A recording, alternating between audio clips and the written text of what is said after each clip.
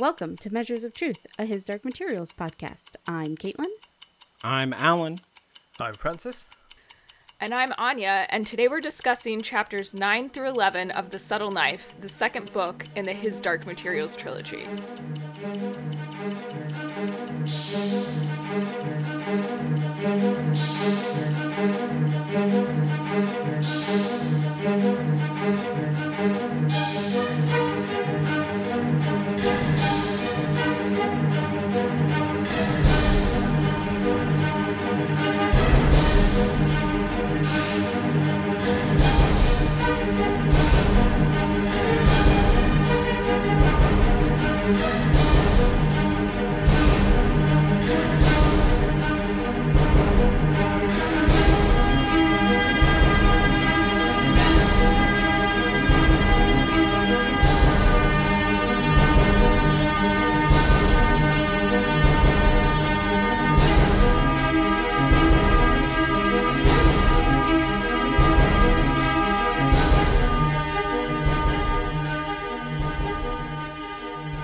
So in Chapter 9, Theft, we are back at the cafe in Chitagatse. Lyra dresses Will's wounds, which are still bleeding as profusely as when his fingers were first cut off. Will and Lyra make their way to Sir Charles's house in Will's world, but by moving through Chitagatse and cutting small holes to check their relative location. When they arrive at the Limefield house, no one is there, and Will begins the burglary. He cuts his way into the study, but the alethiometer is missing from the expected cabinet. Then Sir Charles, aka Lord Boreal, arrives back at the house, along with the alethiometer and a surprise guest. Mrs Coulter. Will hides behind the couch and eavesdrops while Lyra fixes his bandage and then goes to create a diversion. Lyra uses a rock to break the study window, allowing Will to grab the alethiometer, jump through his window into Chitagatse, and close it behind him. Mrs. Coulter and Sir Charles go outside to investigate. Miraculously, the rescue tabby cat that's been following Will and Lyra attacks Mrs. Coulter's golden monkey, enabling Lyra to escape back into Chitagatse through the other window they'd left, before Will closes it. In Chapter 10, The Shaman, Lee stores his balloon in a warehouse and sets off down a river to continue searching for Grumman. His Tartar guide says that they've been expecting him and that he's arrived to take Grumman, who is a shaman, to another world. When Lee and Grumman first meet, Grumman shocks Lee by showing that he is in possession of a ring that once belonged to Lee's mother, and saying that he used it to summon him. Grumman tells Lee his life story, the life story of one John Perry, aka father of Will Perry, and says that Lee's task is to take him into Chigatsa to meet the knife bearer. Lee agrees to this as long as the knife is ultimately used to protect Lyra. Lee and Grumman return to town to find it overtaken by Magisterium soldiers. Lee uses the ring that he stole off the dead Magisterium censor to get his balloon back, and they make a hasty escape amid gunfire. And in Chapter 11, The Belvedere, when Lyra and Will wake up in the fancy mansion where they crashed for the night, Will is in bad shape. His hand is swollen and angry, and he still hasn't stopped bleeding. They talk about their respective mummy and daddy issues, and discuss possible strategies before deciding to use the alethiometer to get more information. Lyra asks about Will's mum, and then reports that she's safe. She begins to ask about his father, when the house is suddenly attacked by the town's band of child hooligans, who are angry that Tulio is dead because of Lyra and Will, they claim. They escape out the back and try to make a run for it, but Will is weak and can barely run, so they don't do that. They barricade themselves instead in an old temple and try to use the knife to escape. Will makes a cut into his world and is horrified to realise that they are in fact high in the air above a busy road because they climbed a hill. The children are relentless and bent on murder, but just as all seems lost, Seraphina's falcon demon, Kaiser, appears, soon to be followed by witches armed with arrows, causing the children to flee in fear. The witches note that the spectres are avoiding Will, and he realises that it's because of the knife. They split up to lose the spectres and rendezvous at a nearby cave to camp for the night. The witches begin working a spell to help heal Will's hand. But will they succeed? Probably. This chapter and Seraphina reminded me that I don't hate all witches, and that was really nice. Yeah. They are a mixed bag. It's just hard after spending so much time with Ruta. She does suck. She does, yes. Let us not forget, even though she's not in these chapters. We gotta run her She down. still is. Yeah. We know that she's there. Now for the military portion of our program, we go to general feelings. Thank you, General, for your service. I always start my section with, I agree with blank, so I don't have to start the section. I'll go first. I really like how all over the place these chapters are. Like, we go from one chapter that is literally like a little mini heist story to one that's like, let's discuss our pasts, to like an escape Lord of the Flies type chapter. And they feel very episodic, but also they didn't feel unconnected. Like, I liked how it was all done.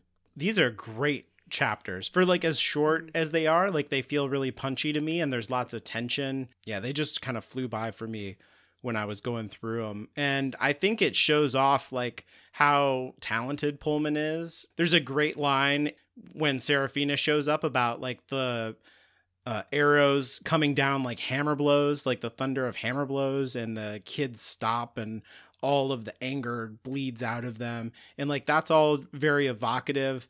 And everything's moving forward in a way where the plot is tightening and it all feels character driven, and just all of that stuff's not easy to do, but he's like spinning all these plates. Like you said, it feels like it fits together, even though it's like kind of all over the place. And that's impressive. Mm-hmm. I mean, yeah, I hate to be like, I agree with Alan, but I agree with Alan.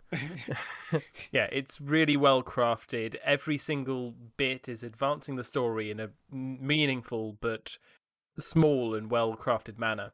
And it again, it reminds me of the sort of thriller movie tension style thing where it keeps you engaged, and it really is, you're just waiting as this tension slowly builds, and it's almost like the equivalent of negative space, where if everything's constantly going the whole time, it's a Michael Bay movie, and thus it's relatively boring. But if you've got those times when you get to breathe and you really get to recover, then the contrast is so much nicer. But they still keep on ratcheting it up just a little bit. I really like that. Yeah, I agree with what everyone else has already said. I think last week and this week are basically my favorite parts of this book. I think the pacing here is great. Like, really cool, exciting things are happening. We're finally getting to see the knife in action, which is nice because it's the title of the book. And it really seems like the perfect tool for Will and Lyra at this point in the book. It's like powerful, but it doesn't feel overpowered either. Like, Pullman manages to put them in situations where the knife is really key, but also there's like, it still feels like threatening and difficult. In this section, we also get two big character reveals that help connect Will and Lyra's worlds more than we previously thought. Putting them kind of back to back helps them reflect on each other in a way. Mm-hmm. Yeah, that's a good point. Agreed. I never really connected those two character reveals, but I guess they are literally back to back. Yeah, I mean, I didn't really think about it when I was just reading through for fun, but this time, since I was taking notes for the podcast, I was like, I think that was well done. I meant to say earlier that I was thankful when we were doing the summaries that you gave me the Mrs. Coulter chapter. I appreciate that. Oh.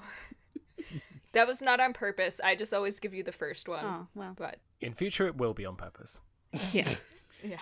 Speaking of, I think that's a good segue into our favorite part, because, of course, my favorite part is that my favorite bitch is back. Yes. Not that crappy bitch from last time, but the good bitch. Yeah. The goodest of bitches. Well done. Yeah. And she's already, like, causing problems. I like, she's been pulled into this other world and shown all this crazy shit, and she's already like, all right, how can I take advantage of this? How is this to my, like, how can I use all of this and get you under my control and get you under my control? I love her. It's really good. It really, in an instant, it makes the stakes go up, right? Yeah. She shows up and Will doesn't exactly know what's going on, and Lyra's like, "Yo, we're fucked." Like Yeah. it's you don't understand how everything just changed. Record scratch. So this is me. I'm sure you're wondering how I got here, but Yeah, my favorite part this week was the heist. I always love a good heist, and this one does not disappoint. It has like the classic unanticipated snag and the plan, and then they have to improvise to get around it. And the knife works really well for them.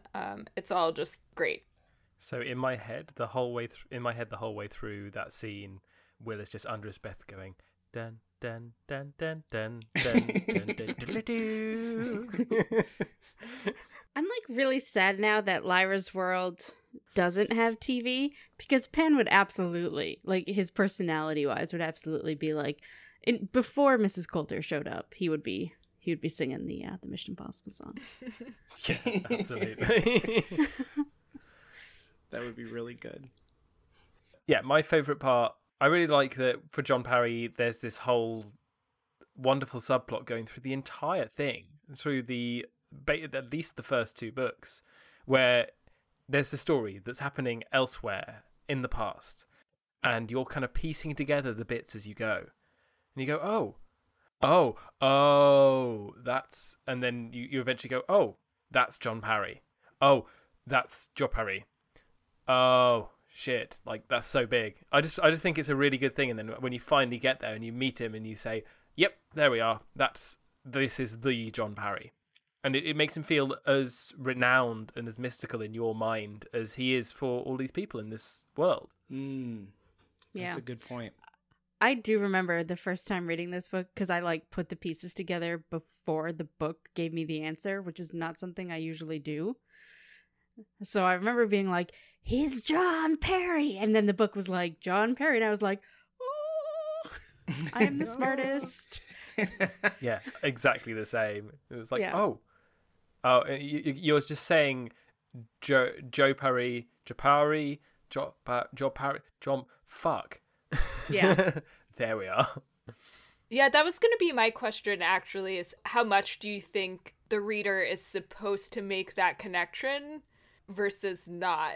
My inclination, just from reading the text, is that I think the reader is supposed to guess that John Parry is Grumman, and the reader is not supposed to guess that Sir Charles is Lord Boreal. Well, yeah, because in the books, Lord Boreal is almost nothing. Right, Mm-hmm. yeah. Mm-hmm. Like, I think when reading the books, if he said, hey, I'm Lord, like the first time you find out that he is Lord Boreal, without going back to like check the golden compass, you'd be like, who the fuck was that? Because he has like 2 lines. Mm-hmm.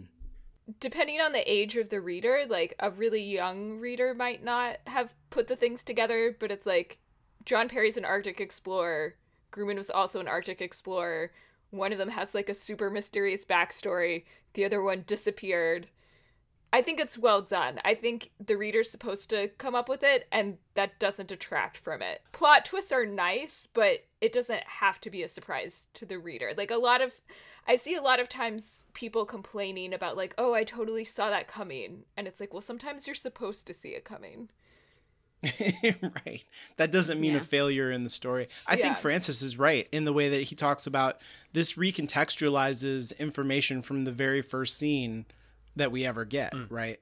Yeah. Where Grumman's head comes out, and that means something to everybody in the room, and this like changes everything that has to do with that, and in a way that's like, whoa. So it rocks the whole story in a way. And then, you know, he's doing the same thing to Lee in that scene, who is kind of the person that we care about and we're anchored to, where he's like, oh yeah, I used this ring. And Lee is like, whoa, where did you get that? Like he's, you know, reaching all the way back into the origin of his story too.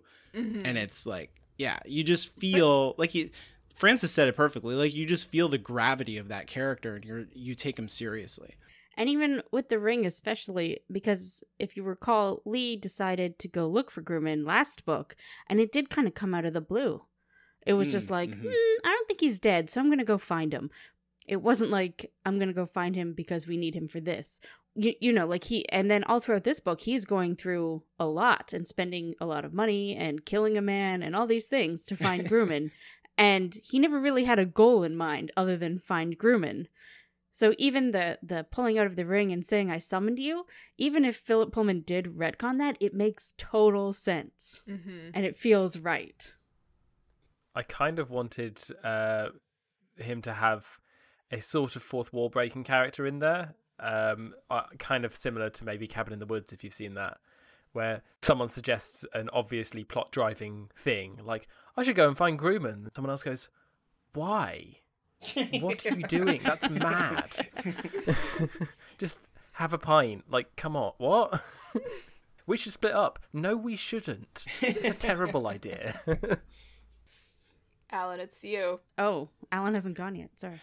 Oh yeah, my favorite thing this time is the mob of murderous children. I really like how this kind of calls back into Lyra's history, how she was like doing pretend wars with the other kids at Oxford, and now it's like she's like, you know, swinging a piece of iron at these kids, and she's like, I should have murdered her yesterday, and she like means it.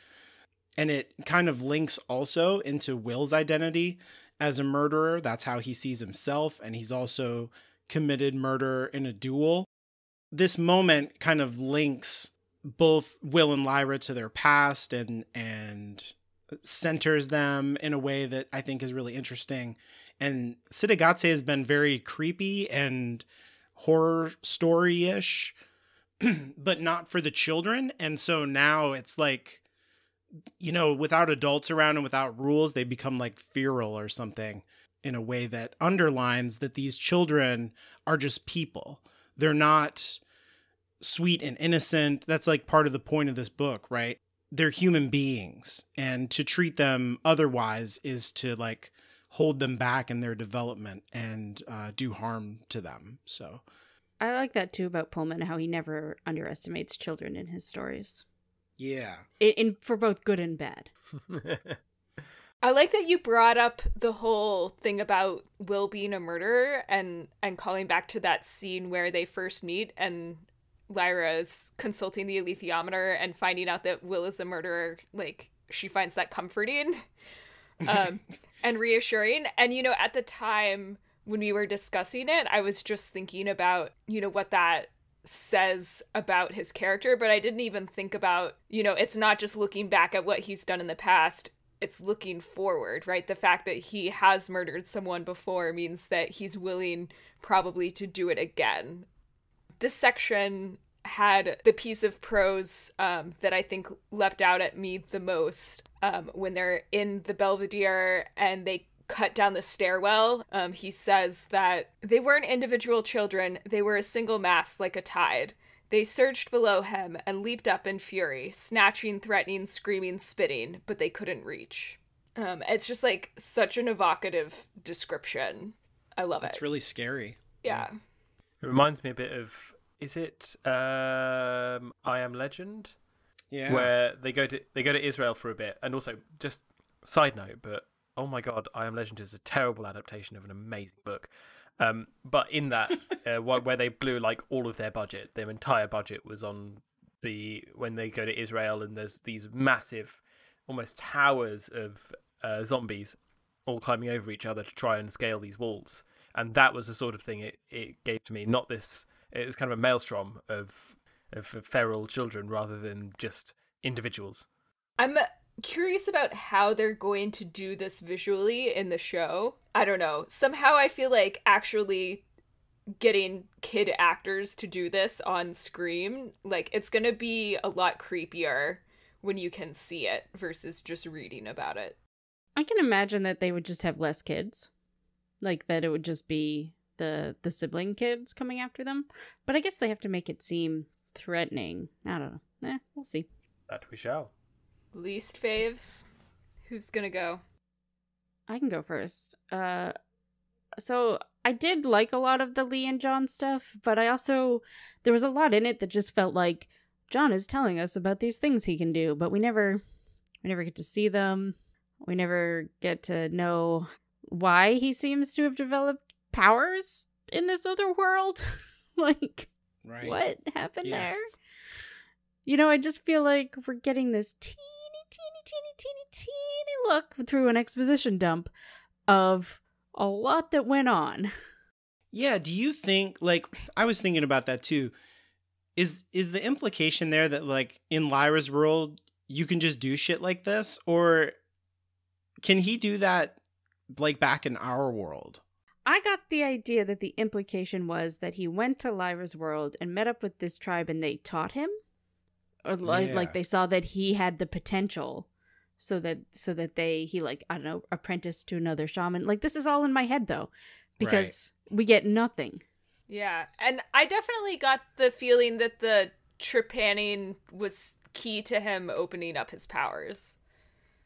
So like, yes. I guess potentially if he had cut a hole in his skull in our world, maybe he could have also had some of the same powers, but we just, like, our cultures have not locked into that the same way that they have in this world, potentially. I don't like that. I like for Lyra's world to be magical and, like, ours to not. Well, you could put it together with, like, how we've been seeing these trepanned, whatever the past tense of that is, skulls all over the place, and how it's sort of implied that they've opened themselves up to more dust and therefore more knowledge and more experience. So through the learning and the cutting out of his head, as you do, made him able to spirit travel or something, whatever the fuck he was talking about in this. I was watching Korra last night, so maybe I'm a little messed up in my head about spirit travel, but I do feel that this is one of those threads where don't pull on it too much or the whole thing unravels. You just got to sort of suspend your disbelief because it's not that consistent. I was kind of laughing through this part where it was like Lee was like, well, have you noticed the wind is blowing the wrong way? And then he was like, don't worry about the wind. I will make wind. And I was like, he said he'll make wind. oh my God. You do realize you're the oldest one on this podcast and you're the one making the fart jokes? Because before Lee made gas for the thing, I was like, this is funny. Although I guess I really also you're the only one with kids and kids love fart jokes, so my kids are way into poop and fart. They like that. I do hope Pullman was like giggling to himself when he wrote these sentences and just like, maybe an editor won't catch this. I'll tell them that, and I meant he was farting. The thing that I didn't like also stunk. That's a segue. That was bad. Yeah. That's why I put a lampshade on it. I really don't like this section that we get of Will, like, listening through the window between worlds to Mrs. Coulter, and he's like, wow, she sounds hot. Like, I wish I could see her. It doesn't really bother me necessarily that Will is, like, curious or attracted to her, except that we haven't really gotten anything like that from Will, and there's nothing to mirror it in Lyra to make it kind of like a theme that we're exploring, a kind of sexual awakening in these characters or anything. It feels like it's about Mrs. Coulter and about her hypnotic powers of seduction over men in a way that is, like, obnoxious and conspicuous, and I feel like it even cheapens Mrs. Coulter on a certain level where she's not even trying to get Will hypnotized or interested in her. She's just unconsciously able to do it. So it's not even about her capabilities or facility with, like, social engineering. it's just like some kind of embedded intrinsic trait of hers. So she doesn't even get credit for it. I disagree. Because she is turning it on for Lord Boreal right there. So like as a side effect, it's working on Will too? Yeah. So like I don't disagree with your point in general. I just mean she's not turned off right there. You know what I mean? She's using her mystique. That's whatever. A good point. Yeah, she is trying to coerce him. That part didn't leap out to me as much as when he does actually finally see her and yeah. When he saw her lovely in the moonlight, her brilliant dark eyes wide with enchantment, her slender shape light and graceful. It just... I did not buy that in that moment, given that, like, his hand is fucking throbbing, he's in the middle of trying to pull off this heist, that he would, like, have the brain space to be sexually attracted to her. And, like, have that be at the forefront of where his mind was. That doesn't take brain space. Oh. What I actually think is happening here is Pullman needed to write a bit where Will is affected by Mrs. Coulter before the next book. And this is the only time he's going to see her, so he just tried to shove something in, you know? And it just doesn't quite work. Yeah, it feels off. Yeah, it doesn't feel consistent to Will, and it feels centered on Mrs. Coulter in a way that is strange. And in the same way that, like, Philip Pullman is always trying to characterize his adult characters by, like, making them weirdly sexy in a way that I do not appreciate. Like, the way that he tries to build up Ruta Scotty by having her fuck Asriel, or, like, build up Mrs. Coulter by having everyone be, like, needlessly attracted to her. It just, like, I feel like there are other types of power besides sexual power, and it feels cheap that that's the well that he keeps going back to. I don't mind it in Mrs. Coulter specifically because I do think that is the only way that she has learned how to control men, and she likes to control the powerful men around her. But it has to be done right, and I do think he messes it up a lot. Yeah, no, I don't think that it's bad for Mrs. Coulter. Like, most of the time I really like watching her put the whammy on people. Yeah, I think Alan really hit the nail on the head for it with me because he wasn't trying to direct it at Will. It cheapens it because it's like not intentional.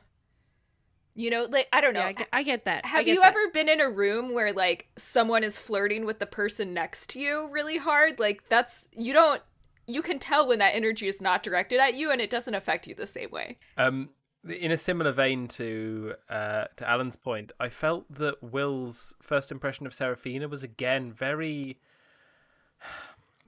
like, surface level.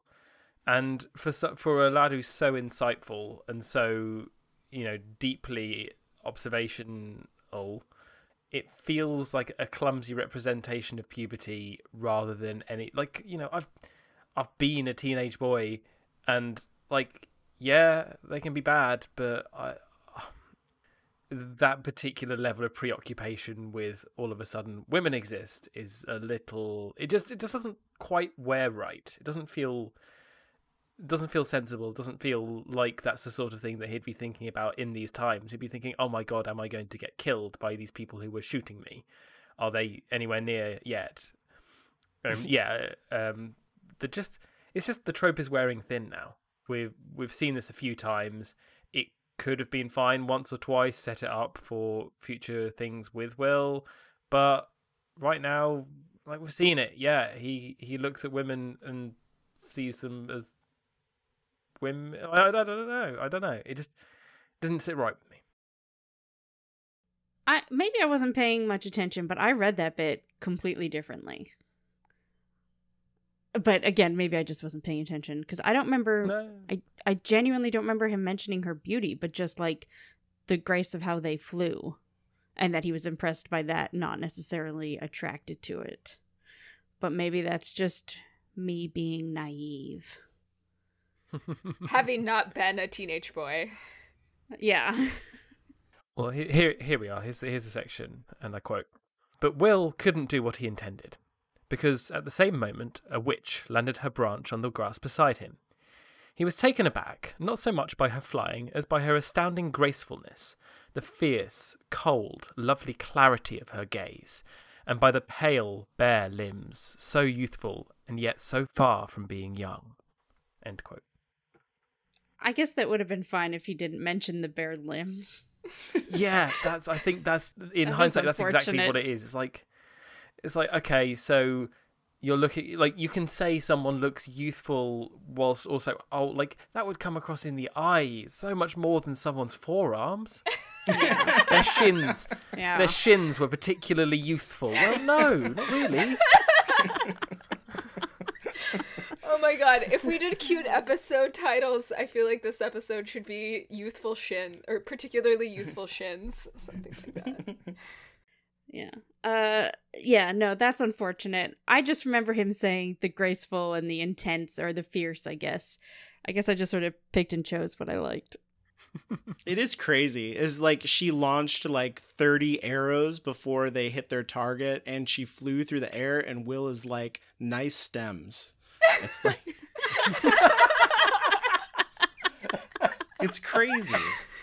I mean, he could have at least pulled it off in the like classic young lad doesn't know what he's doing vibe and be like, yeah, you've got nice legs. I've got legs. Yeah, you put him wrong-footed. Like, make him the wrong one in the situation, but that's not how it feels. It would have been so much better as well. I get the impression that Philip Pullman doesn't know what he's doing with that. Yeah, like, he's unconscious. Because he doesn't ever have Will do anything like that again, especially directed at Serafina. No, I think you're totally right. I think, like, Philip Pullman does a lot of things really well.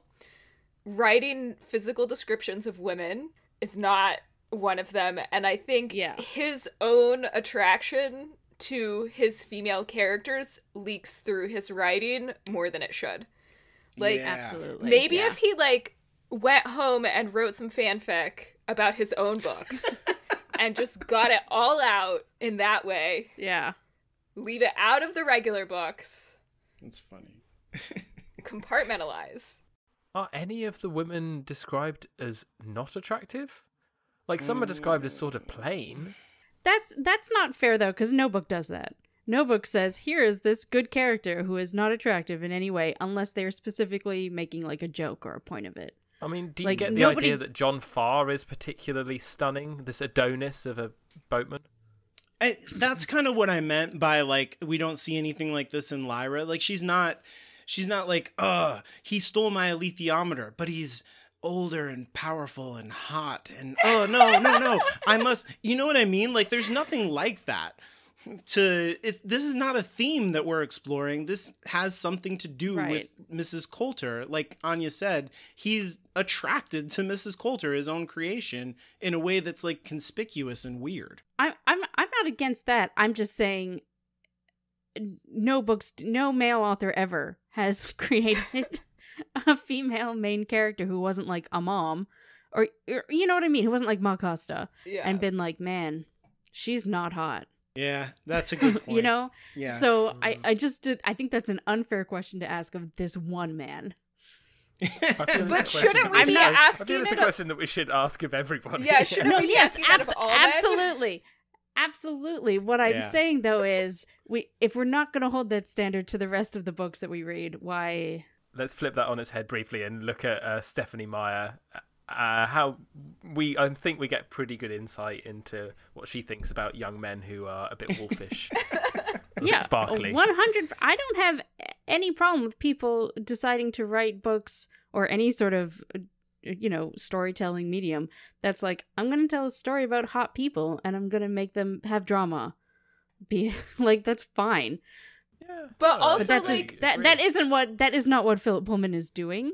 Right. And so it does stand out when he does this stuff. Right. And like Twilight is basically an adventure romance, right? Like the target audience is women who are supposed to both be into Edward and Wolf Guy.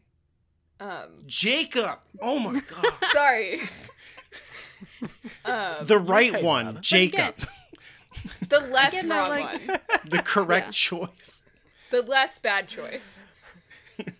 Anyway. Right, but like that's not the point of this. The point of this book is not for the reader to like be super into Mrs. Coulter. Well, I mean, I'm a reader who's super into I mean, that's true. We do. This just speaks about you, I'm afraid. Yeah, that's just me, I guess. We did name our episode Ruth Wilson, Please Hurt Me, but that's like not really the full point of the... And I will say a lot of that is Ruth Wilson, because I don't feel that way about Nicole Kidman, so... Yeah. But, okay, the point is, my least favorite part of this book, in this section... Good segue there. I really did not like the whole thing where, like, they're running away from the kids, they go up the hill, and then when Will cuts through the world, they're, like, up high above traffic, because I feel like it breaks my suspension of disbelief about how the subtle knife works at all. Like, is it basically saying... I have a rebuttal. Okay, you two, please fix this for me. But it makes me wonder, like, does this mean that the elevation at literally every other point in the world that they've tried so far exactly matches up? Like, wouldn't, just given the way that elevation works in general, you'd think that, like, I don't know. I mean, I guess their worlds are kind of mirror worlds, but Sagazza's not a mirror world. And if it is, it's like fucking Italy. So I would just imagine that, like, given randomness, you know, like 90% of the time when you cut through, you should get like either a bunch of dirt or be elevated in the sky. It seems unlikely that like this is the one place where the worlds wouldn't match up. Okay, so my rebuttal, or... Shit, no, it doesn't rebuttal. Fuck. Well, I know... You have a rebuttal. Because when, what's-his-face, Asriel, opened the big thing, it shifted everything. Mm-hmm. That caused a big problem for stuff. So I know the already open windows, they all moved, and that might cause a problem with, like, where you're opening to now. If that makes any sort of sense. Maybe. Right, like And the Oxford other- is mapped to Cittàgazze in a way that is weird. Yeah. And my other thing is, when you say about how... 90% of the time you'd be opening into dirt or into high up in the air, that is addressed in book 3. Oh, it is. Okay. Because then maybe this is fine. But at least from my experience reading this book right now, it felt like a bad writing choice to me because it made me question like the physics of the knife and the world in a way that I had not questioned up until this point. And it made me feel like it was broken. Just as another rebuttal to it, they're up in the Belvedere. And the Belvedere is a building used to you take advantage of a particular view. So you go up. It's a viewpoint. Right. So they climb. So they've the implication, I feel, is that they've climbed 50 feet up, and then they cut through. And then it turns out that when you go up 50 feet and then cut through, then you're 50 feet above the ground still. Like, I understand that they should be elevated being, like, in the... building, but I feel like the ground level should map even if you go but up if they've a hill. gone 50 feet up and then through to a different place, But then the they're 50 still feet up. up shouldn't matter, because otherwise, like, I mean, why is that hill different from just like any other more gentle the change in hill. Elevation? Wait, It's the building. The building is 50 feet tall? I didn't get... Maybe not. Maybe the building's... Maybe it's a...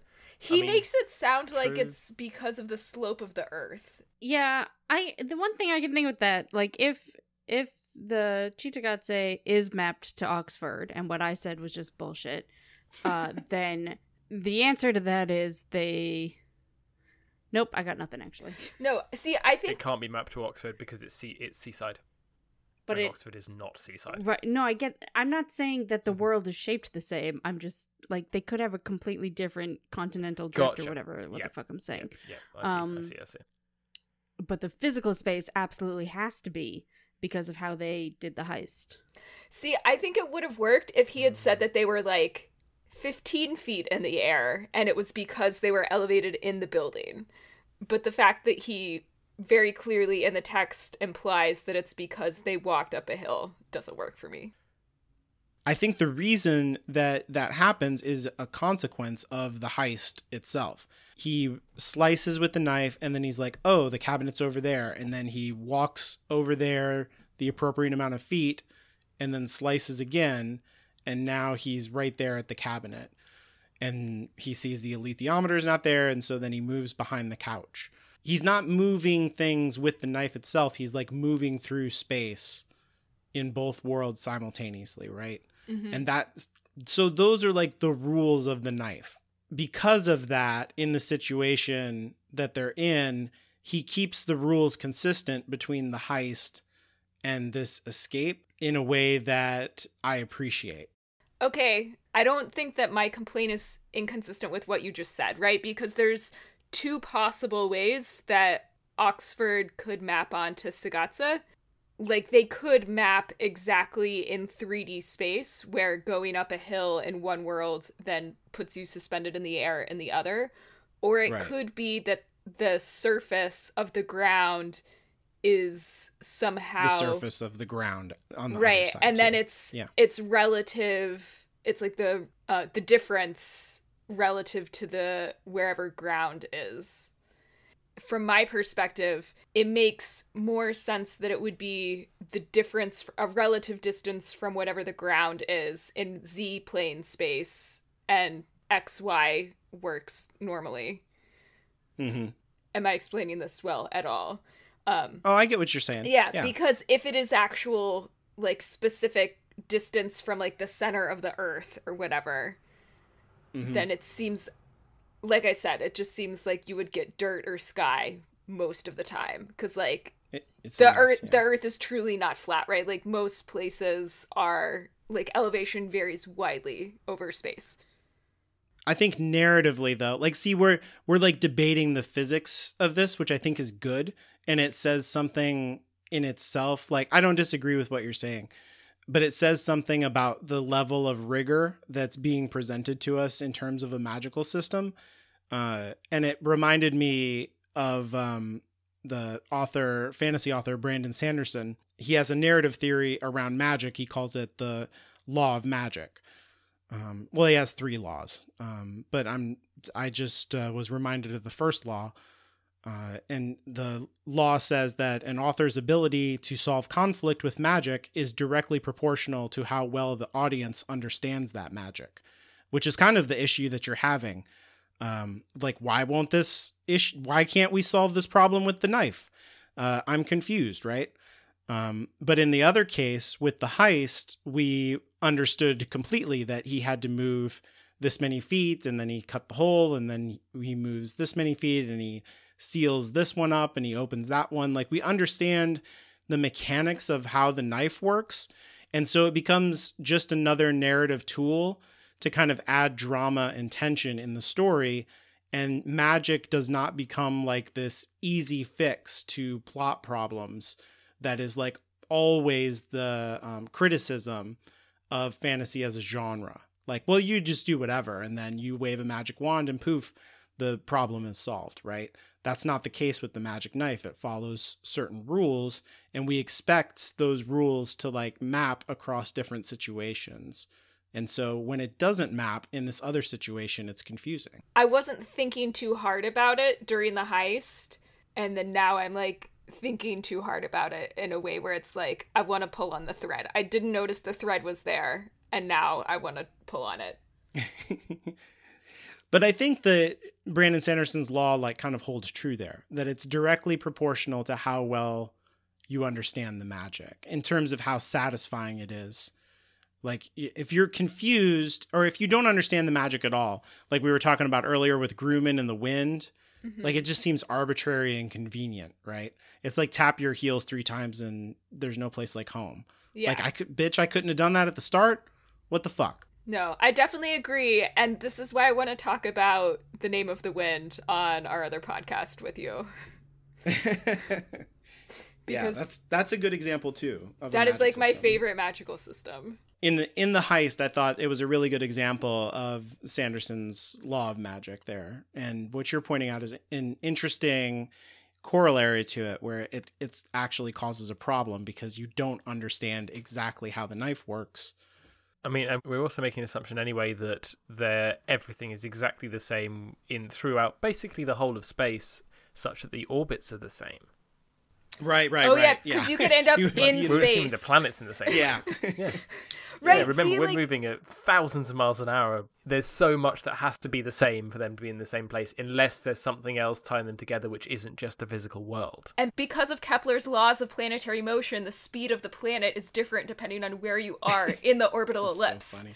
Right? Like, Yeah, you're it right. just opens up so many things. And literally, all it had to be was that when he was in the temple, he cut a window and he was like 15 feet in the air and in the middle of a busy road, and it wouldn't have fundamentally changed the situation, but it would have not led to all of this like existential confusion about how the world works.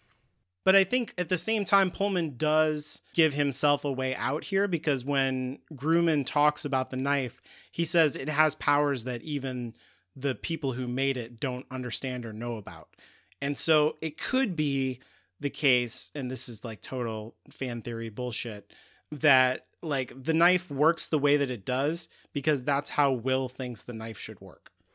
You know what I mean? Oh, interesting. So like if you used it, it would work the way that you're saying, you know, where it doesn't matter what your elevation is, or I wouldn't have to go just to Oxford, but it's because Will thinks I can only go to Oxford that he goes to Oxford. Yeah, so that was my other question that I was going to bring up later, but I guess, yeah, to talk about it now. That is the other question that it brought up is like, how does he, when he's using the knife, is it just his intention that determines which world he cuts into, if there are thousands or hundreds of thousands of other worlds?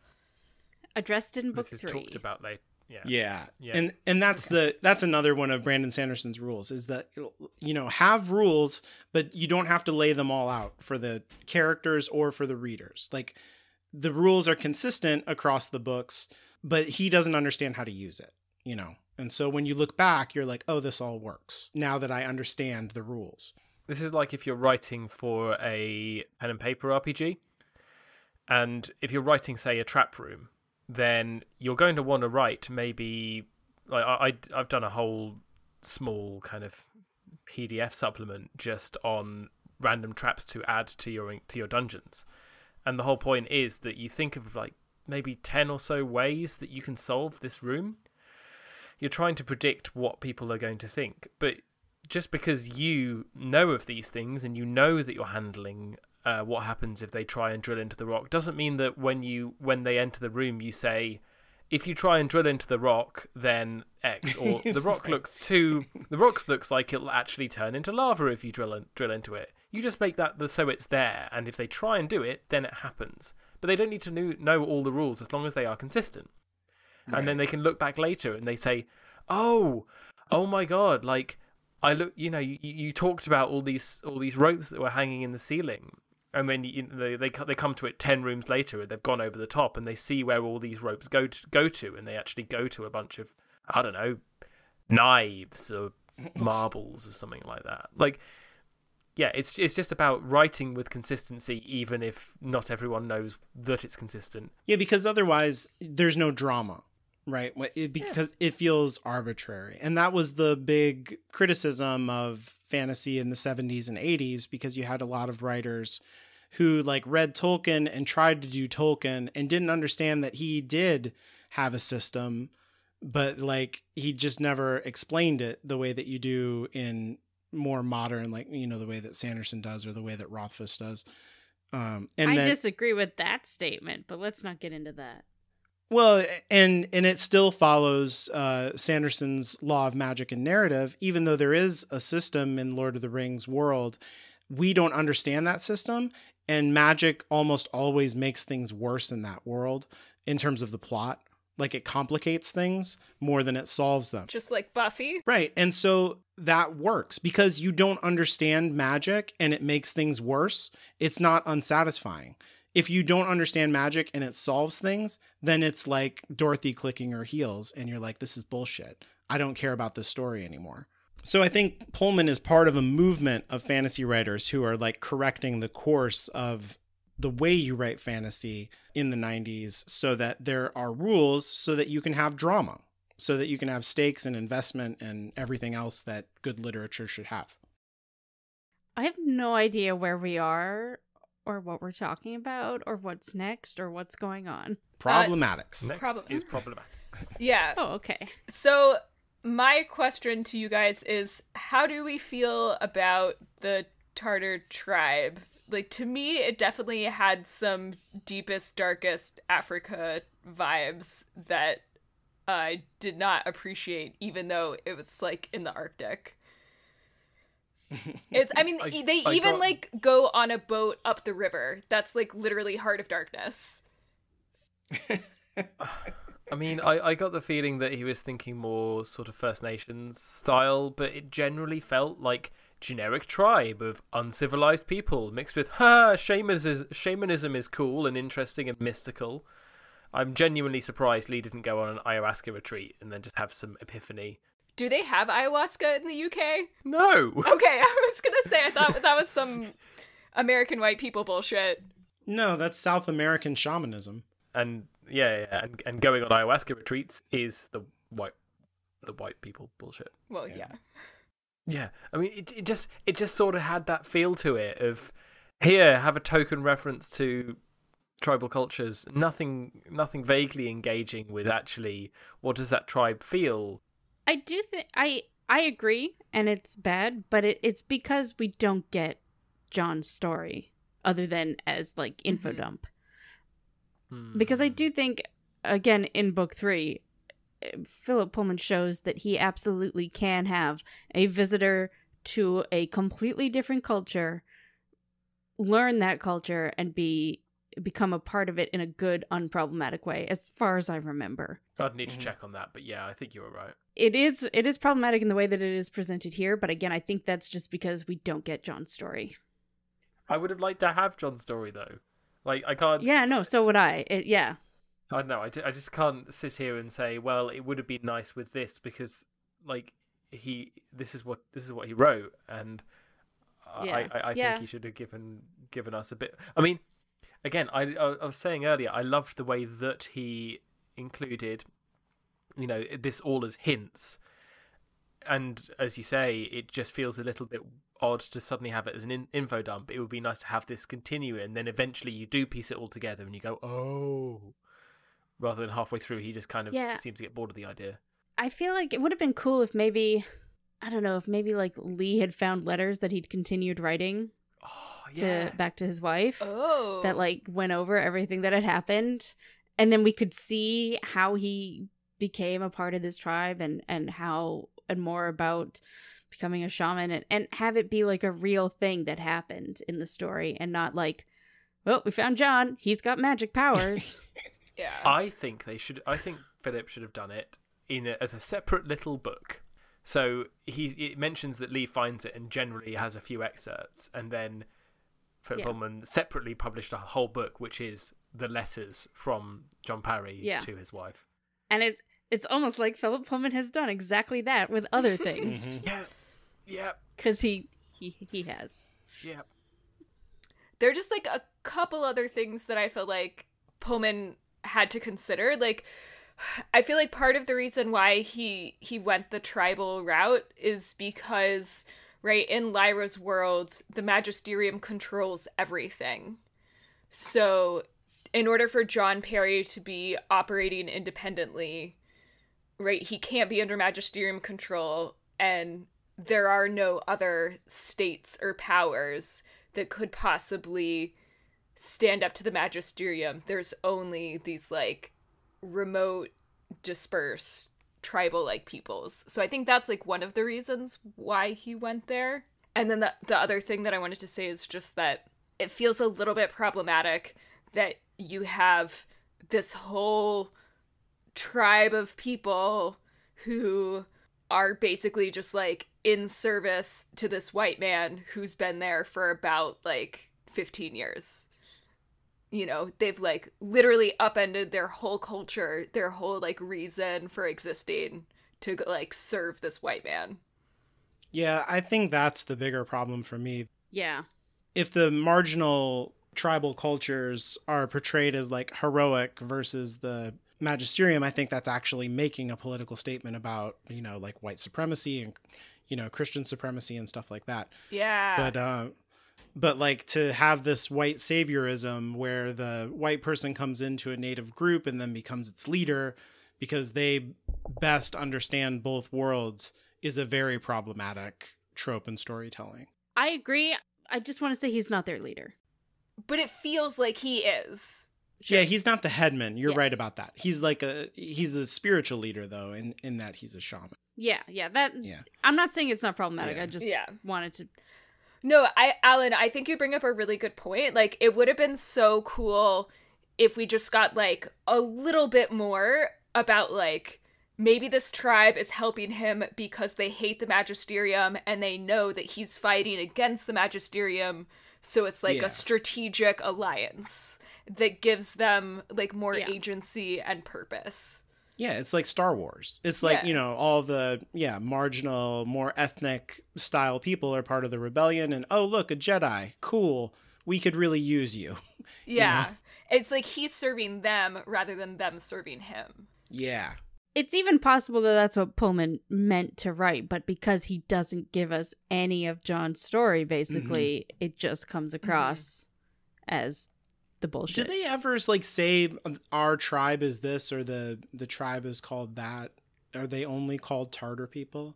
It's possible that I don't know that the tribe ever says that, but it's possible that when Lee was questioning the people at the conservatory or not conservatory, observatory, that they said, he was part of this tribe or the dude that gave him the answers. But other than that, but I don't think so. I think he just said the tribe up the river. Yeah, because even the name Tartar comes from like, Tartarus, like hell. That's what Europeans called the people who lived, like Anatolia, Mongolia, and stuff like that. They were like, oh, those are hellish people. They are Tartars. Oh, interesting. They're of Tartarus. I had no idea. I was definitely in my head, like he mentions deer. I was kind of imagining like a Sami type people. I think the witches are the stand-in for the Sami. Oh, okay. Which we did discuss previous book, but that was like a year ago. So also problematic, yeah. Anywho's, shall we move on to the empty science section? Yes, and then quickly. Yep, nothing to see here. Quickly move on to religion. Religion, yes. We already did talk about spatial physics and the x-axis and the y-axis. Yeah. And we did trigonometry this week, and that is quite enough science. Elliptical orbits. Yeah, Kepler. You said Kepler. That counts. I did say Kepler.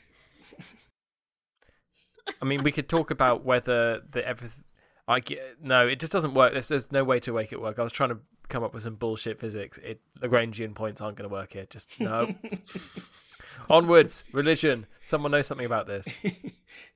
Yeah, so in religion, I see more fate going on. Kate already mentioned this, how, like in the previous book, Lee just, all of a sudden just twigs to like, Grumman's dead, you say?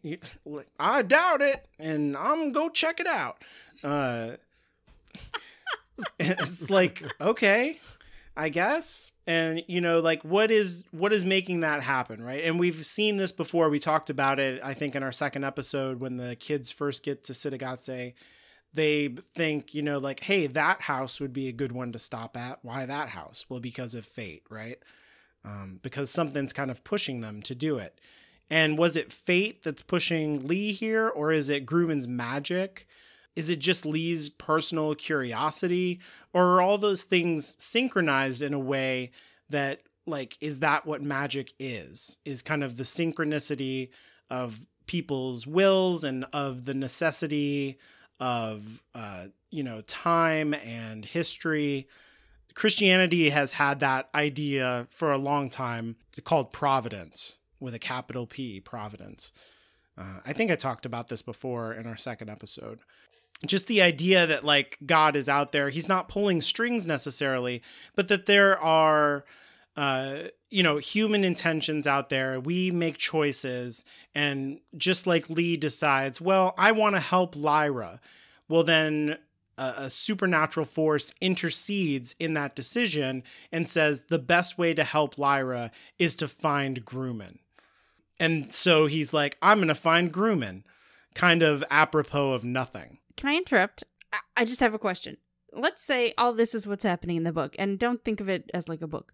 What do you think is the providence? Because that's the question, right? Like, what do you think is pushing them? Well, that's interesting to me because it doesn't feel benevolent necessarily. It feels like these characters are kind of, Francis earlier mentioned Cabin in the Woods, and it's kind of like that kind of providence where somebody is down in the deep basement pushing buttons that makes this otherwise smart individual into a dumb blonde stereotype. You know what I mean? Like the characters are kind of getting pushed around on a certain level.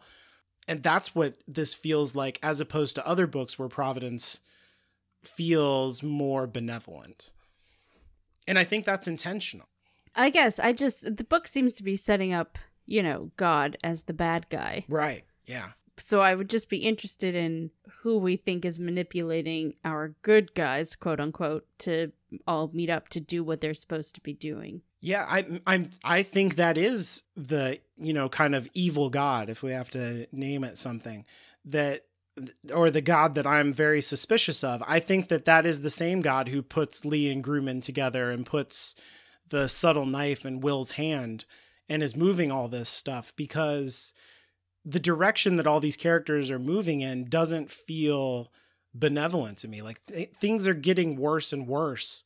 And it's not that they are fighting against Azrael. It feels like Azrael's the only one who's fighting against it. And they're actually caught up in its schemes. I don't get that feeling at all. Yeah. That's how I read the book so far. I really don't remember the third book like super clearly. I remember, like the big steps, but I'm not like aiming this at a deep knowledge of the story. Okay. I definitely get the feeling that like if religion, the magisterium are the bad guys in these books, whatever force is causing Will and Lyra to have met up, and now like Lee and Grumman to be on their way to meet up with them, that's the opposite of the magisterium. Oh, interesting. Yeah, I mean, I guess it does have a name, the Authority, right? Like we've already heard that. Yeah, that's fair. The Authority. And so I feel like Will and Lyra are caught up in the Authority's like thing, and that Azrael is working against that. Like, I think that Will and Lyra believe they are working against the Authority, but in fact they are being like drawn into a trap, exactly where the Authority wants it, so they're vulnerable, kind of a thing. Like to go back to Star Wars, like the Emperor and Return of the Jedi or something. I gotcha. So Luke thinks he's done all the right things and he's given his father a second chance, and the rebellion is vulnerable now and everything is gonna go to shit because you did exactly what I thought you would, because good is stupid and evil is smart. So in this metaphor, is Grumman Darth Vader? No, Grumman is Yoda. Right. He's like, unwittingly a part of the plan, I think. And so like I see this kind of providence in the background in terms of the way that the characters are being manipulated. Like in any story, characters are manipulated, obviously, because it's a story. But I think that it's like elevated in this the same way that it is in other fantasy novels that have a kind of providence embedded in them, but it's like the photographic negative version of that. It's like, it's ominous, and or it is to me. That's how I'm reading it anyway. But even if there is a providence that's benevolent, that's helping these characters to fight against the Authority, that still limits the amount of free will that these characters have, right? How much is Lee deciding to go see Grumman? Is Grumman making that choice for him? Does Lee just have an illusion that he's making that choice? Does Grumman have an illusion that he's making Lee make that choice while something else is making him make that choice for Lee? You know, like how deep does that go? And how much freedom does anybody have? That's the kind of thing that when I talk about Nietzsche and talk about like, you know, the eternal recurrence and stuff like that, that's how he kind of saw the universe as we don't have a lot of choices. You know, you don't have a choice of where you were born. You don't construct yourself. You're kind of constructed by society. And then once you wake up to that fact, what are you going to do about it? You know, how much responsibility are you going to take for the way that your society is and how it treats you and how it treats other people? And what are you going to do now that you see the light? Are you just going to sink back into your role? Or are you going to tweak things to your advantage, kind of like Mrs. Coulter, and, you know, just do things so that they shake out the best way for you? Or are you going to try and fix the world the way that Lord Asriel is trying to do it? I think this is all very Nietzschean in terms of like the way that Lee feels in the chapter with Grumman, where he's just like thunderstruck by that ring and by like, I don't know who sent me here. I don't know what I'm doing, but I do know that I care about Lyra. And like, why do I care about Lyra? You know, he really feels that hand of fate on him in a way that I think is important and is lampshading this idea of a supernatural fate that and Lyra's whole thing is she's fated to kill fate.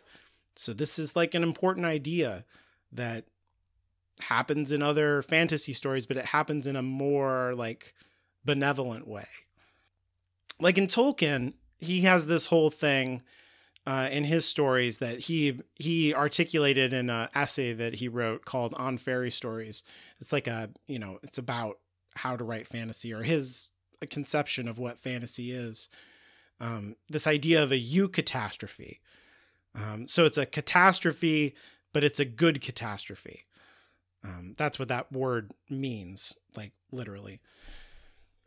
And everybody else calls it Deus Ex Machina. This is the kind of thing like when the Eagles show up at the last minute, or actually the Eagles showing up is a really good example of a eucatastrophe. Like in The Hobbit, the characters are at one point, they're chased by all of these goblins out into the forest. And to get away from the goblins, they like go up a tree, and Gandalf starts throwing down pine cones that he sets on fire. And it starts a forest fire because Gandalf is a fuck up. And then the forest fire, sends all this smoke into the air, and the eagles who are far away go like, is the forest on fire? What's going on? And they go to check it out, and there's Gandalf throwing down flaming pine cones. And they're like, Gandalf, what are you doing? And they pick him up and they get him out of there. So it's kind of a catastrophe because there's a forest fire, but the catastrophe itself solves the problem that Gandalf and the dwarves are having in that moment of they can't get away from the goblins. And so it's a eucatastrophe. It's a good catastrophe in terms of the plot.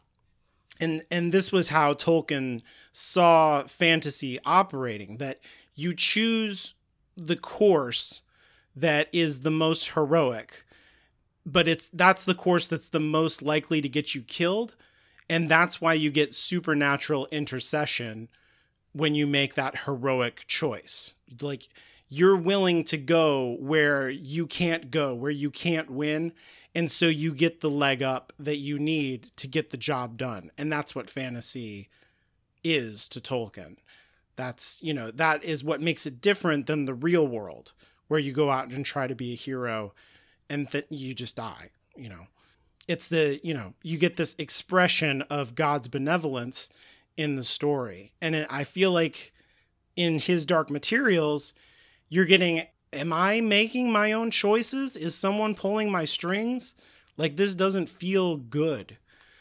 Am I my own master, or have I been mastered by something I don't understand? Everything that I have to say about this is because I know how the story ends. So I can't talk about it. Like, I think the trouble I'm having as well. Yeah, like it's really, I think we could have a very, very, very interesting discussion about this around like chapter 20 of book 3. As the only person here, I think, who hasn't read book 3 recently and doesn't remember anything about it. I don't really remember it either. Okay, yeah. No, these are all the questions that I was asking too as I was reading, but I guess I didn't bring any of it up because for me, it's hard to say anything about it not knowing where it's going, right? Like, the meaning comes from how it ends, and we don't really know that yet. Yeah, and I'm bringing these things up in exactly the way that you're saying. In like, I read these 3 chapters, and I'm like, what does this bring up for me? And I see, you know, like the literary influence of Tolkien and how that's related to Christian Providence and like fate as a theme in the story. And so I'm just taking the information that we have now and then laying other frameworks that I'm aware of on top of it, and not saying like, and this is how it works in the superstructure of the story, because I really don't remember. Right. Mm-hmm. Yeah, no, and I like that. So that discussion is to be continued. Possibly even next chapter. The only other Nietzsche stuff that I see here is Lyra, when she's with Will. There's a little bit of frustration that I feel with Lyra, but I also kind of really like this, where after she gets the alethiometer back, she's so grateful because she feels like she really messed up in not listening to it and not trusting the alethiometer and trying to do her own thing. And it got stolen, and now she's like all in on being Will's sidekick, on completing his quest and doing what she's told and nursing him, you know, to health and making sure he gets washed and bandaged and all of the things that she needs to do to help Will. She'll cook omelets for him, even though she's terrible at it, and do whatever she's got to do. It seems like a threat when she says that. She's like, I'll cook you omelets. I don't think I will. Really do it. I don't think I really appreciated just how big of a character turn this is for Lyra. Because, like, Golden Compass Lyra would never just do what she was told. Right. And she was all about making her own decisions, her own path, just, like, doing whatever she wants. So, it's quite impressive, I think, that Pullman has arced her this far in a way that I, like, barely even noticed that this was such a dramatic change. Because it feels so natural that that's what she would do. Mm-hmm. I do know a lot of people who hate it. Really? Yeah. Who think it's a gross portrayal of the character and very much being like, here's this great female protagonist. Oh, wait, here's a male protagonist. Fuck the female protagonist. Mm-hmm. I can see why people would feel that way from a meta perspective, but I buy it from a character perspective. I do like, too, I think, which is, yeah. Yeah, I think getting the alethiometer stolen and also the trauma of losing Roger, like Alan said, is like, it's enough to rock the like fundamental nature of her personality. I also think that, and even her ability, like her number one thing is, you know, Lyra Silvertongue. She can talk her way into and out of anything, and that has not helped her at all this book. Yeah. Right. You know, that's just gotten her in more true. shit. And so I think a lot of this book is her realizing like, oh, I'm great in my world, but I have no idea what's going on out here. And even just like having that realization would immediately make me take a step back and be like, I'm going to follow someone else's lead for a while.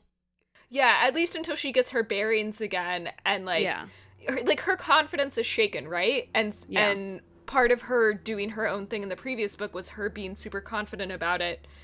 I have no doubt that if she manages to regain her confidence in that same way, once she feels like she's a better handle on what's going on, she'll go back to more of the way that she was.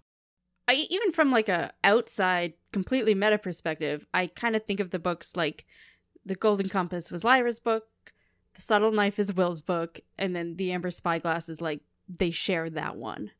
So even just from she takes a step back because this is Will's book. Mm-hmm. Like a meta on a meta level, so Yeah. we can have narrative space for Will to exist. And Yeah.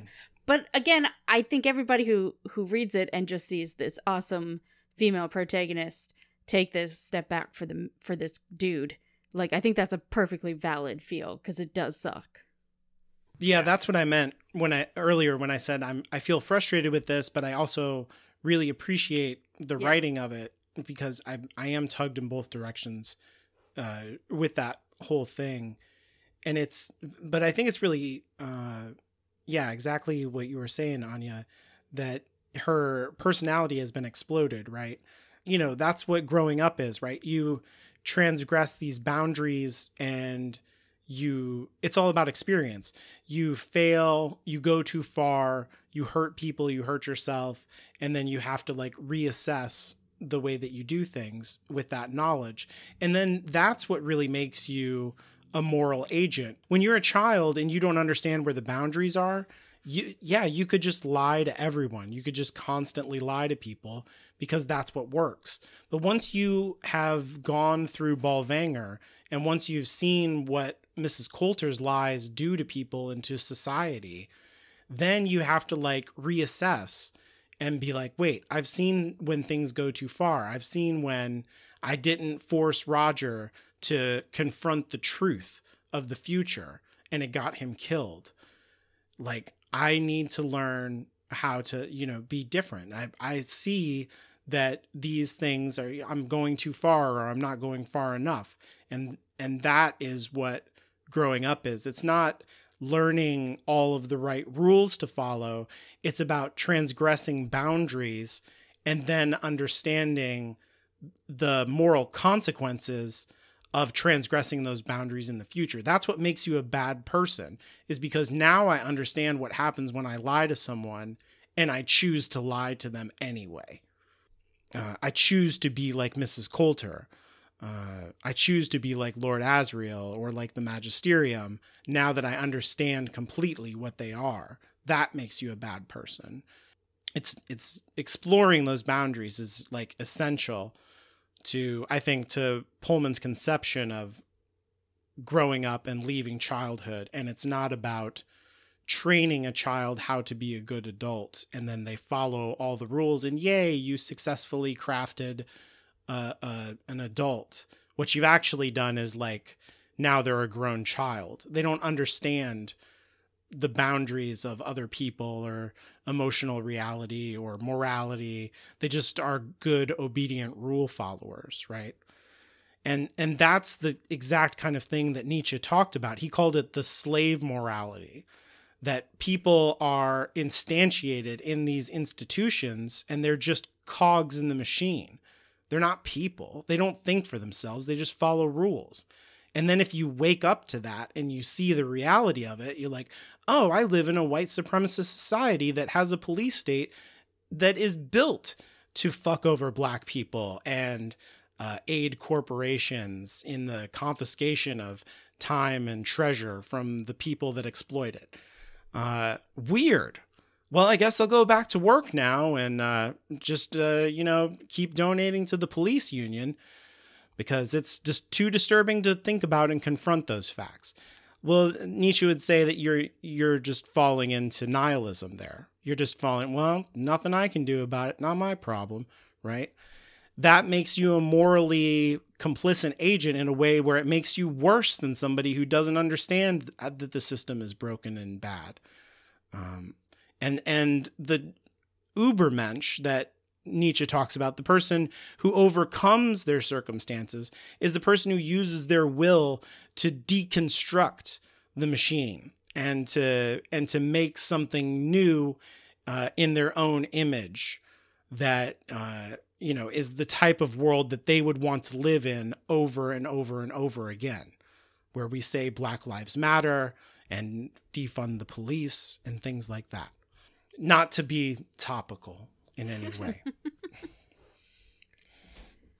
So, this is the place where Lyra is. I think she's in that middle ground where she is woken up to, oh God, I can't live the way that I did in Jordan College where I can pretend like I'm at war with other children because now I am at war with other children. I understand what that actually means. It's not a game anymore. There's really lives at stake. She doesn't know who she is, so she can't fully step into that overcoming kind of Ubermensch, remake the world, remake myself, because she doesn't understand what role to play. So she sinks back into the roles that she does understand, like nursing Will, like being a part of Will's story, being a supporting character, because that's what makes sense to her right now. That's a refuge from, who she is. It's also like Will is dying. Yeah. Oh, like yeah, he is slowly bleeding to death. So, I mean, if you had a friend who was slowly bleeding to death, you'd probably help them. Yeah, I feel like it's not totally impossible if we had Lyra from earlier in the Golden Compass, that she would help Will, but also pocket the knife or something. You know what I mean? Like, she'd be like, "This is mine now." She had morals about that type of thing. I think she would help Will, but not be quite as acquiescent about it. Yeah.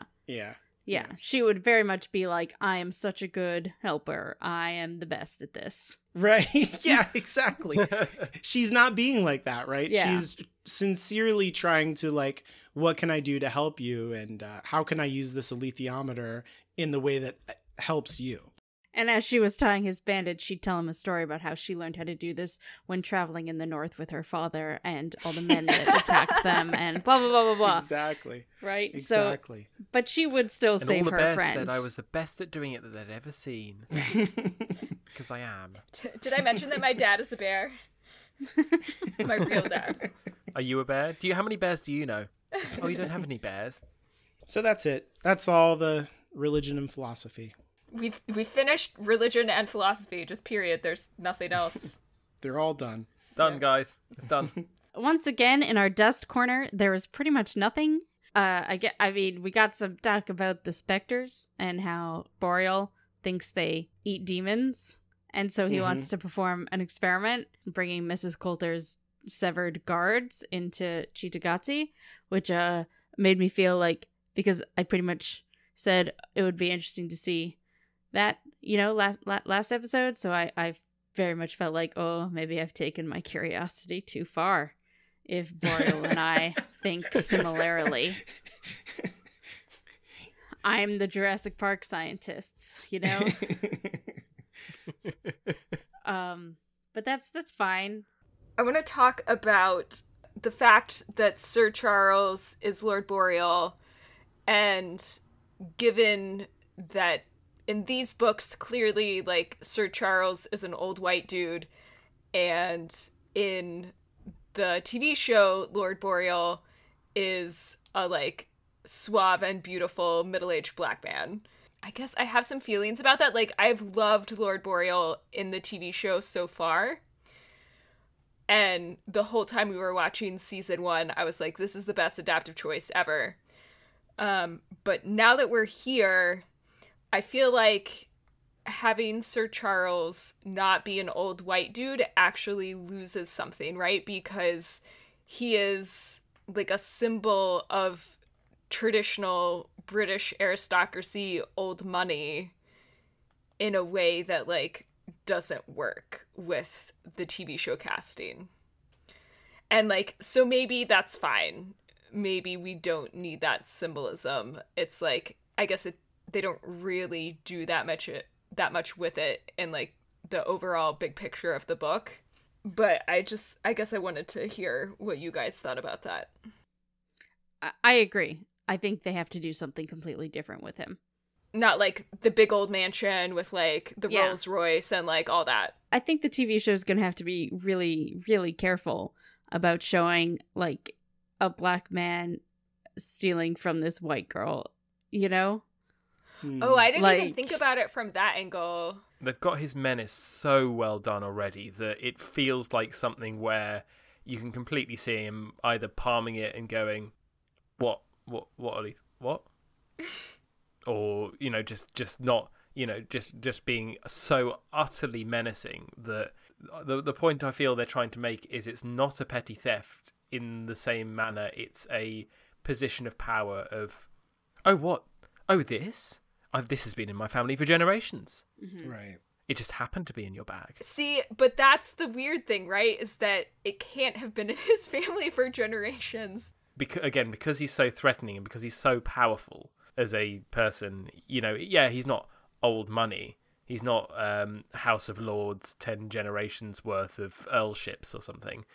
But he very, very much is the sort of person who would get themselves into high places very quickly by money, by power, by manipulation, by all of that politicking. I guess I want his mansion to be like obviously new money, I want it to be like Yes.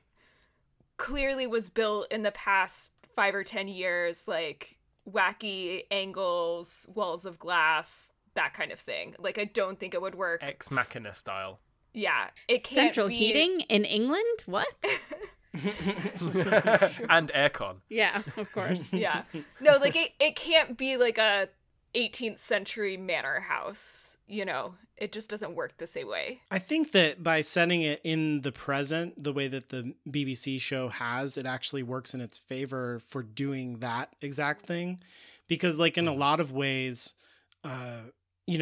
that part of England, well, not that I haven't been there. I'm the only person on this podcast who hasn't been there, but I'm going to say it because I'm a Midwestern white man and I have no fear of being wrong. Is that part of England has really surpassed places like New York or other coastal American cities in terms of like its elite architecture and its technological advancements on a certain level. So you could have like an uber rich guy who collects curios and antiquities and has like a display case for them and stuff like that. And I think it would 100% feel authentic to the setting in a way that it wouldn't have if it was set in the 90s. I agree. The other way I would put it, and I think I have a particular opinion of how I see this going in the show, is I'm not sure, this is going to be quite a niche reference, but there is a play, a 16th century morality play called Everyman, and it's about I've read Everyman. that. You've read it. Theater history. So it's really good actually. It's really interesting. It is and then interesting. Carol Ann Duffy readapted it for modern times, and I saw it at the National on South Bank with Chiwetel Ejiofor. I always pronounce his name wrong. The guy who Chiwetel played. I love that guy. Chiwetel Ejiofor. Yeah. Yeah. I don't think either of those was right. The guy who plays the operative in Yeah, Serenity. Yeah. Yeah. Anyway, he is the lead character in that too, and this is a 16th century European morality play. It is entirely imagining a white guy being Everyman. And so that recasting, combined with how it had been reset into the modern era with massive cocaine parties and all that sort of thing, in this incredibly elaborate set, because the National, it gave this very, very, very modern swing to a very, very, very old style thing. And that same transition through to basically high power businessmen, with links in like spying and that side of things. That's the niche that that Boreal is filling in comparison to the book version, which is kind of like the 16th century morality play version of some rich old guy or some old guy or some white guy. Like, they're recasting that, and in that they're giving him a different sort of power because he doesn't have the 1,000 years worth of historical oppressing everybody else. Yeah. Which is interesting. It'll be very interesting to see how it flies. I agree, and I wanted to specify earlier when I said that they'd have to be careful about how he invites a young white girl into his car. I mean to not make him like a stereotype. Not that I think they needed. You know what I'm saying? Yeah. Oh, no. I Yeah. get it. Yeah. Okay, cool. Okay, so I know we've already kind of talked the physics of the knife to death, but there's one other aspect of this that I think we should highlight because it's a key difference between the book and the TV show. And that's that in the book, it says that all of the windows between the worlds used to go through Sagatsa, and that has changed due to Asriel opening the portal. And this cannot be possible in the TV show because there is that direct window between Will's world and Lyra's world that Lord Boreal uses, and that happens before Lord Asriel breaks everything open. Yeah. I mean, I don't think it's something that really has to be fixed necessarily, because it doesn't seem like it has a super big impact on the story so far. Well, actually, I think, well, we did talk about this a little bit before in the final episode of the show. And because I pointed out that, like, hey, in the show, that goes from Lyra's world to Will's world. And presumably Lyra is going to Sitagatse in the show, right? So how is Will going to meet up with her if he goes to her Oxford? And I said, well, when Lord Boreal made the portal, it like hit shuffle. Oh yeah, you're right. We're talking about too many people. I'm confused now. It hit shuffle on all the portals, and so that one they're going to the same place now instead of it going to Lyra's world. That was my prediction. So I think they'll still use that. I didn't even think about that, because Will he goes through the same window that Boreal has been using to get into Oxford. Yeah, okay. Right. So we would think, if you haven't read the books at all, you would think just watching the show, oh, now he's in Lyra's Oxford, but where is she? And who knows? But then I think when he pops out in the same place she does, it's going to be confusing at first, and then you'll find out the reason why that happened. So you're saying basically that he pops through, and then actually they're just missing the part where he's traveling through Sitagatsa. No, that he will pop out in Sitagatsa, and then we as the audience, he won't think that's weird, but we as the audience who haven't read the book would be like, Francis why? Is saying Boreal. But right. no, oh, yeah. Because then Boreal will get Cool. eaten by specters if he tries to go through the hole again. Yeah, he'll go there thinking that he's going to Earth. Yeah, exactly. And then he'll pop out somewhere else and he'll see people get eat by specters and be like, what the fuck, I'm out. No, But then he can't be Sir Charles in the same way. It's like all kind of unraveling, actually. You just got to do different things, right? You got to find another. Maybe he knows about more portals. We don't know. Yeah. I mean, I will also point out, I actually wrote this at the end, but Boreal does mention that he finds a window straight between Will's world and Lyra's, because he says to Miss Coulter, I saw you there and then I brought you through, and that wouldn't have been possible if we'd had to go through that place. And then he has to explain what Sitagatsa is. Right. Sorry. So there is definitely a portal which goes straight through, so it's not just that they may have all once gone through Sitagatsa, but I don't think that's true. I think I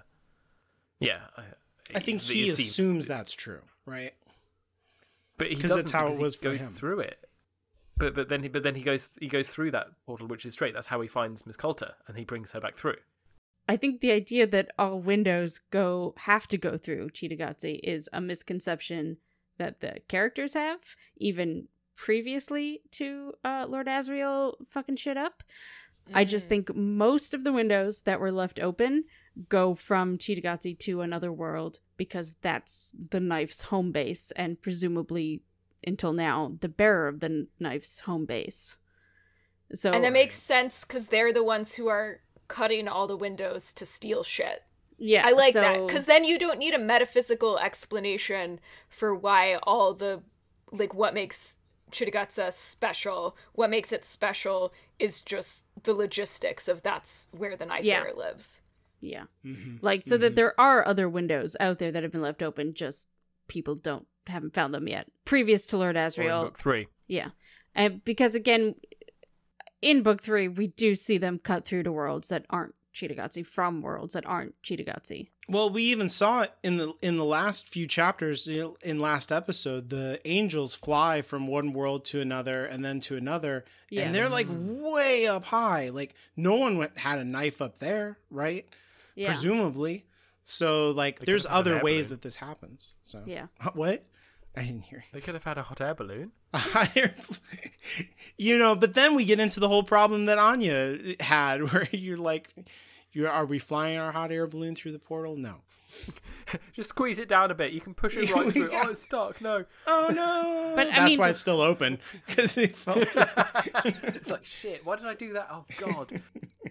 That's what they're trying to do, though. Fly the hot air through Azrael's big-ass portal. But that's... Excuse me.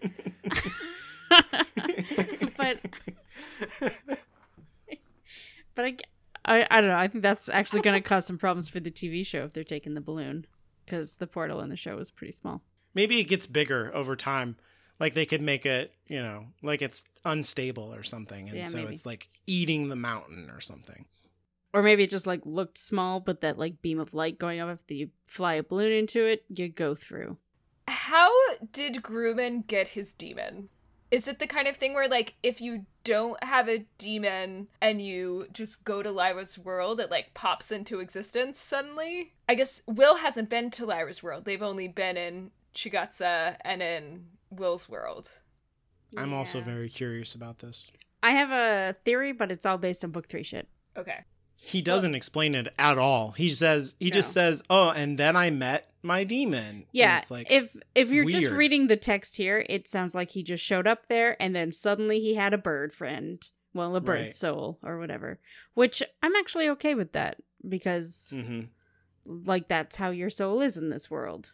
Yeah, no, Yeah, although that does make sense to me. It causes the question of, like, why when Lyra went to Chitagatsi or Will's world, Pan didn't immediately floop back into her. Exactly. Maybe it only works Climbs in her ear. Yeah. one direction.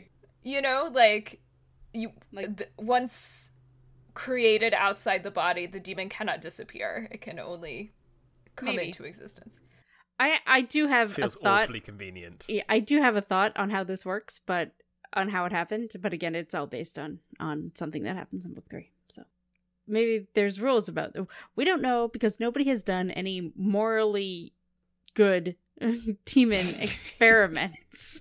And we need to set up our own laboratory. And I'm trying not to like bang on my desk while I do this. We need answers. We can do Balvanger right. Yeah, exactly. We can do it. Put me in charge. I can't see anything. None of this could go wrong. Yeah, None of exactly. this. Exactly. And on that note, I think we're done with this episode. Join us next time. We'll be talking about chapters 12 and 13. If you like our show, please take the time to leave us a rating or a review on Apple Podcasts. I'm Anya, and you can follow me on Twitter at StrangelyLiteral. That's strangely, then Literl. I'm Caitlin, and you can follow me on Twitter at InferiorCaitlin. I'm Francis, and you can follow me on Twitter at Francis Windrum. Follow the show on Twitter at MOTPod. If you need more than 280 characters to speak your mind, send your emails to contact@hollowedgroundmedia.com. And remember, hordes of murderous children are always after you.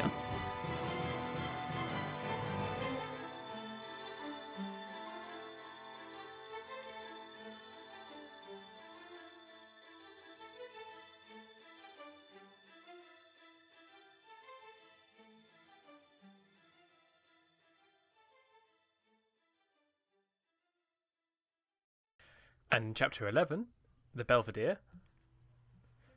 Sorry, give me a second. What is the Belvedere? It's the building that they end up climbing, or It's a sitcom about a butler and some kids that he takes care I feel of. that's a reference. It is. To the show Mr. Belvedere.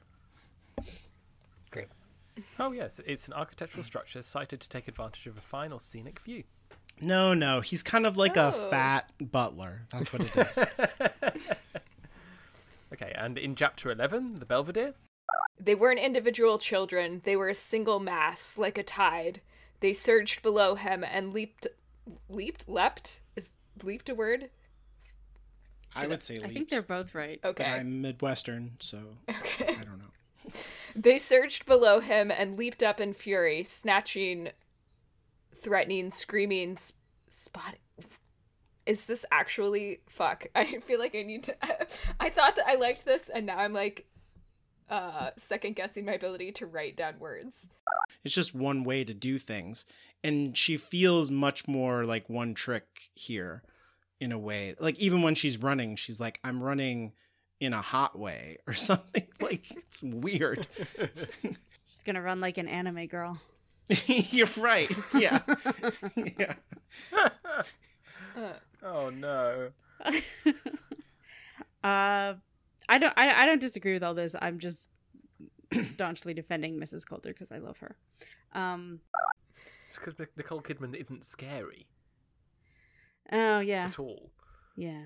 Yeah, but then she was also in The Others, and she wasn't scary there, and that's That's meant to be a horror is movie. true. And that one, she's like actually a ghost. She's a ghost. Yeah. That's not scary. Wait, is that the How do you fail to be scary at a ghost? is that a spoiler that she's a ghost? That's 100% a huge ass spoiler. Oh We yeah, haven't that's seen the whole this point of the movie. 15-year-old movie. I'm sorry. Wait, was that Yeah. before or after The Sixth Sense? After. Then After, why yeah, did definitely. people not see it coming? Okay, never mind. Because it 'Cause- was 'cause told she in was a different invisible. way. Okay. Can't see it. The point is Just watch it. Just watch it. Okay. Yeah, it's good. Even though now that I know the ending. It's still a It's good still- movie. You're the it's still you okay. are one of the biggest Spoiler what's the people. word, supporters of saying spoilers don't matter if it's still a good story. Yeah, Yeah. no, that's true. Because like I put this in here before you had this problem, but I don't want it to feel like No, I'm disagreeing with you. I don't feel well, first of all, Attack her. you're She deserves it. Give in to your hatred. All right, pal. you're allowed to disagree with me and no, I will not feel attacked. Okay. Well, yeah, I mean, Here, I you don't have permission now. I don't disagree. Like, it's weird to me, the idea that there's some kind of binary, like, I'm right about the text and you're wrong. Instead of like, this was my experience of the text. Oh, I had this other experience. Cool. Like, now I understand the story in a new way because we talked about it. Instead of like, I have to defeat your view of the, like, what? Why is there one way to experience a story? It doesn't make any sense. But then there's also an island off Canada called Nova Zembla.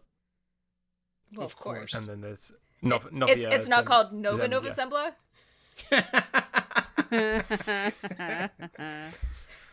I hear your deep sigh and I take that as victory. Francis has left the call. How intelligent the specters are, or like We don't. We anything know about them? nothing. Okay. We have not really been around characters that can see them and have like a history with them yet, other than the info dump about the world last chapter or last episode. Yeah. I mean, the implication so far is that they're kind of force of nature. They're not per se malicious. Well, certainly what I got from the read is that they're not malicious per se. They're just, they're just hungry. Yeah. They're like a menace out there. They're like phantoms, like a phantom menace out there. Okay. Yeah. Jesus.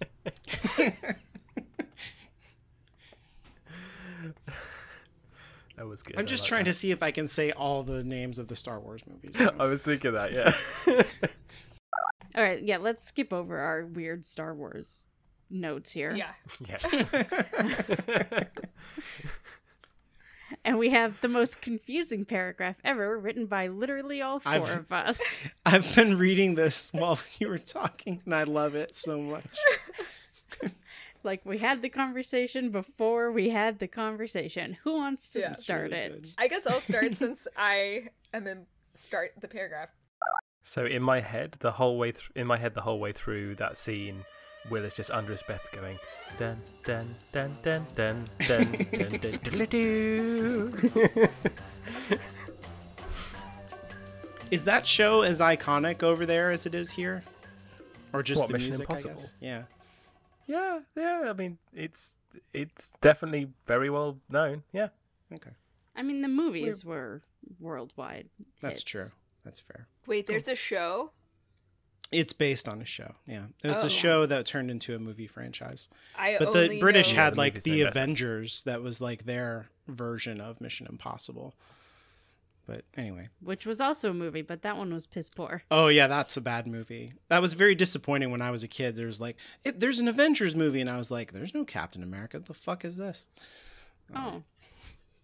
See, I came at that from Uma Thurman, yay! Oh no, it's no good. Oh no! It's no Oh good. no! I mean, could you imagine if the British had done their version of the A-Team?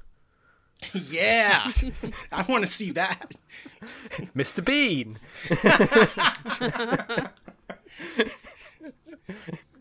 Gets out of the tank backwards and retrieving very his weird. lampshade and toothbrush and Teddy.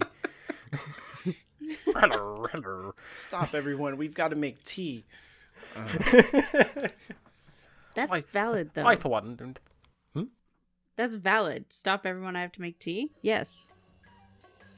I'm like really sad now that Lyra's world doesn't have TV, because Penn would absolutely, like, his personality wise would absolutely be like, before Mrs. Coulter showed up, he would be singing the Mission Impossible song.